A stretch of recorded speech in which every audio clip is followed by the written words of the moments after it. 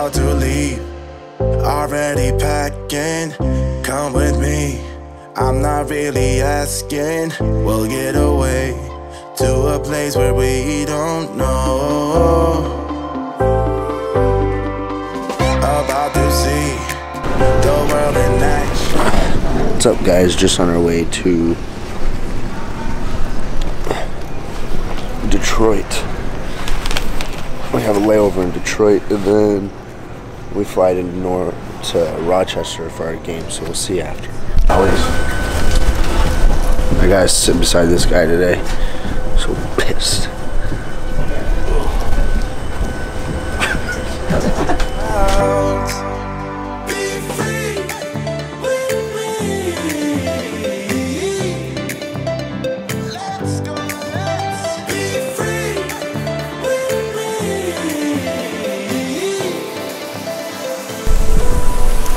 Travel the suit. It's 4. I don't even know if it's 4 in the morning yet. Anyway, huge win for the Nighthawks this weekend, but it's like 4 a.m. Headed to the airport, 0 sleep. We don't sleep apparently. There he is. Friggin' joke. The pressure is 755. Probably the time to go on. I'm crazy to watch the monitor to my left. Is it on? Yeah. Okay.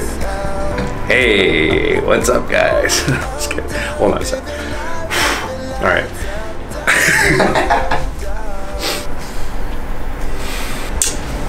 Is it on? Yeah.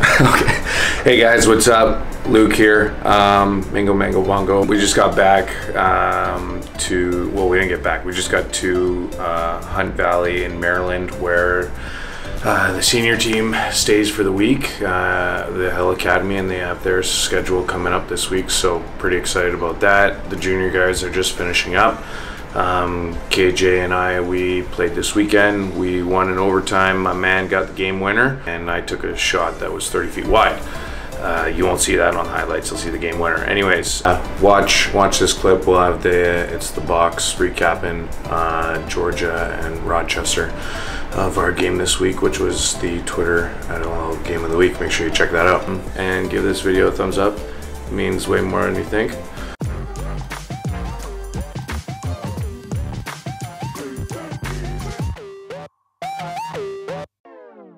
Thank you for joining us for week 14 of The Box. We're here to talk about our Twitter game of the week, which sees the Georgia Swarm headed to Rochester to take on the Nighthawks. Now it's the third meeting between these two teams. The first time, though, that it is in Rochester. And Tyson, we'll start with Georgia because 2 big wins, winning in consecutive games against the Toronto Rock. Yes, that was absolutely crucial for the Georgia Swarm. I think their offense really started to come together and just gelled as a unit, and that was great to see. You got guys like Lyle Thompson and Miles Thompson starting to play like they can play. Randy Stott's doing a good job of feeding them the ball, but everyone's back in the lineup now, and that's going to mean big things for this team. Another thing that was great for them is that Mike Poulin had a really big bounce-back performance after letting in kind of a soft goal to the Colorado Mammoth with only 4 seconds left to go. He comes back and only allows 7 goals to the Toronto Rock. So he is a big part of that team. He has to be strong in between the pipes if they want to be making a playoff push. Speaking of playoff pushes, Rochester, they're hitting all the right notes themselves the last 3 games in particular. Joe Reziteritz has been amazing. He had a 14-point performance, if you remember, not too long ago. And also Cody Jamieson, as Steve Priolo pointed out before their game against Rochester, he's back. And not just physically being back on the turf. He's back in terms of his form.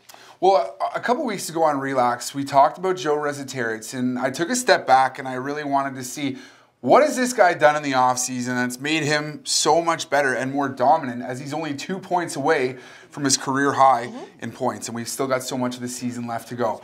The answer? Yes. Cody Jamieson.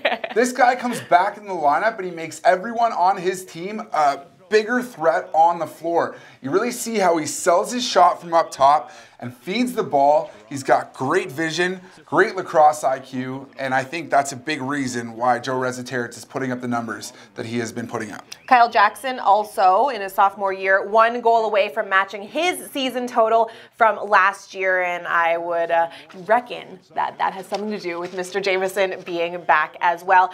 The last 2 times that these 2 teams met, neither team had less than 6 goal scorers on each occasion. So, along with the stars that we just mentioned, the supporting cast equally as important in this game, which you can watch on Twitter at live.twitter.com. It is our Twitter game of the week. That is at 7:30 p.m. Eastern Time, Saturday, March 10th. That was quite the mouthful. Last 2 times that these 2 teams met.